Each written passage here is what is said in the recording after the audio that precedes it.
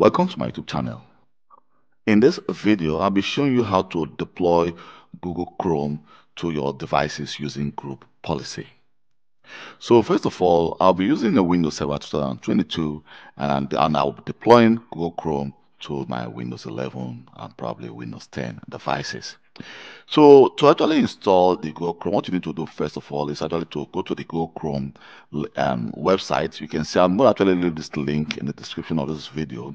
From here, just scroll down. When we scroll down a little bit, we can actually just click on download. It's going to download all the required files you need to actually install Google Chrome. So let me just go to File Explorer.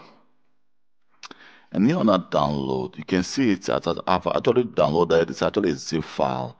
So by opening that file, it contains all you need to actually configure and install Google Chrome using group policy.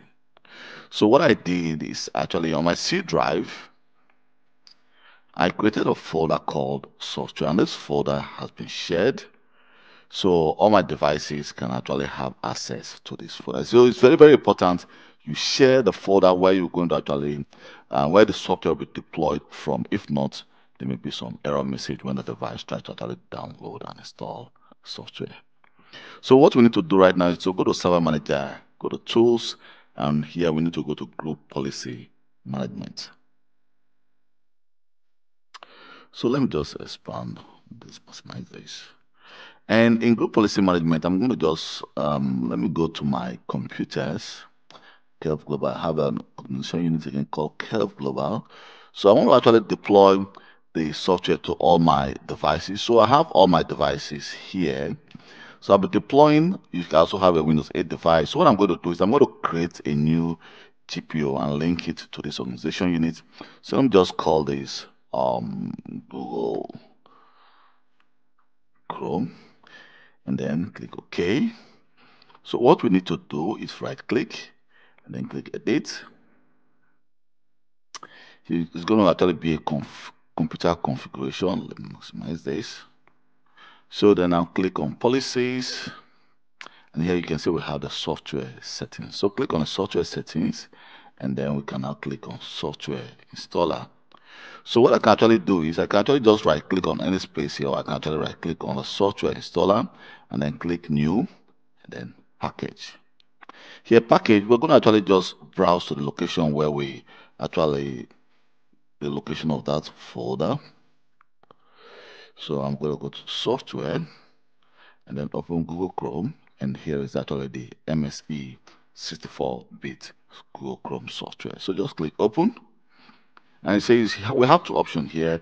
It's going to be assigned, or we can actually just click on advanced. But I'm not actually going to assign this software to the user, so the software can be deployed automatically when the device has received all the policies from the server. So let's just click OK. So it's going to take some few minutes for this. So actually reflects here in software installation. Here you can see, here we go. So right now, the software actually now has been deployed, but it will actually take some time for your device to actually receive all the policies. So what you need to do is you actually need to go to, I have a Windows 11 device here. So what we need to do is to actually fasten the installation of the Google Chrome. At this moment, if I go to my start menu and type Google Chrome,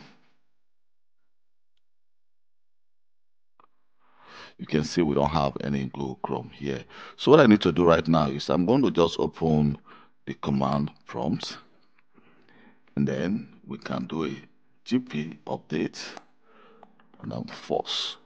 So sometimes you may also restart your device actually to allow the installation to go more faster.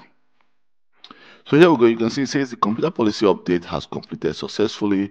I received some message which actually it has to do with Microsoft Intune. So right now it says certain computer policies are enabled that can only run during startup. So what you need to do is just click yes, and then the computer is going to restart in some seconds. So let's just wait for, let me pause this video. I'll come back when the device restarted, then we can see how the installation process is going. If I just enter my password, and then hit enter and just wait for some seconds.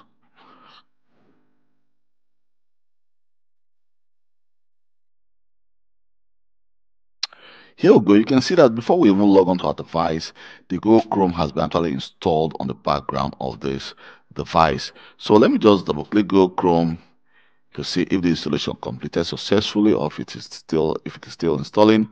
Here you can see that the installation completed successfully without any issue.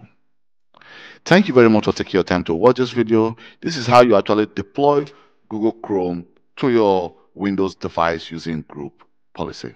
And please don't forget to like this video and share if you think this video can be of help to anyone. And so you can leave a comment and I will reply to your comment as quick as possible. Bye.